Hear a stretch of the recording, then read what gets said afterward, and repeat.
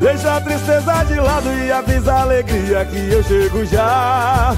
A minha felicidade é dançar e estar no Flor do Maracujá. Fala, gente, tá aí, olha, encontramos aqui também o nosso grande superintendente de Cultura, Esporte, Júnior Lopes. Uma figura que não tem o que dizer, né? Acho que Porto Velho todo já conhece pelo seu trabalho, aquilo que ele vem fazendo. Inclusive aqui, Júnior, Flor do Maracujá, você resgatou essa festa que tá muito grande. Diz aí, qual que é o sentimento, Júnior? Paulo, primeiramente, muito obrigado pelo privilégio de estar aqui com você. Você é uma referência do jornalismo do nosso estado. Fico muito feliz com essa retomada.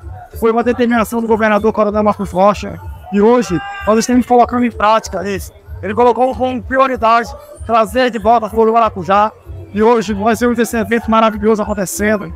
São várias apresentações, praças de alimentação acessível. Também, além de fomentar e incentivar a nossa cultura, estamos também fomentando a economia, geração de emprego e renda, com muitos expositores aqui, as pessoas vendendo tudo aqui dentro.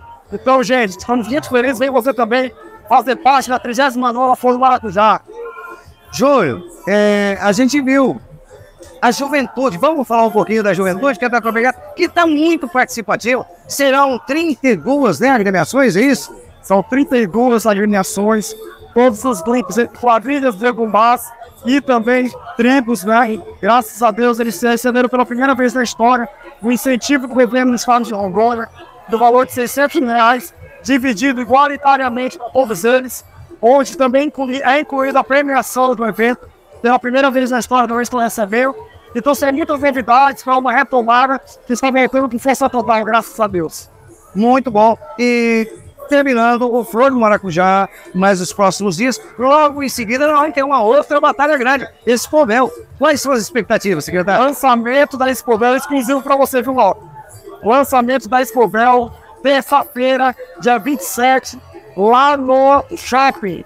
Lá no shopping, no Porto Velho Shopping, lançamento da Expovel. A gente está saindo do evento, já estamos engatando o outro, porque eu tenho certeza que é o governo do Estado promovendo a cultura, o esporte, o lazer, a juventude do Estado de Rondônia, enorme, a pedido do nosso governador, Coronel Marcos Rocha.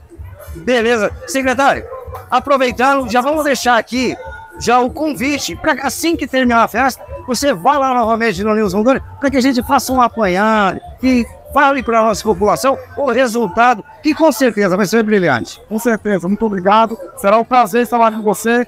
E eu tenho certeza que a Flor do Maracujá será um sucesso. E deve ter muita coisa para contar lá com você depois da Flor do Maracujá. É isso aí, gente. Mauro Brisa e Júnior Lopes, Arraial, Flor do Maracujá 2023. Deixa a tristeza de lado e avisa a alegria que eu chego já. A minha felicidade é dançar e estar no Flor do Maracujá.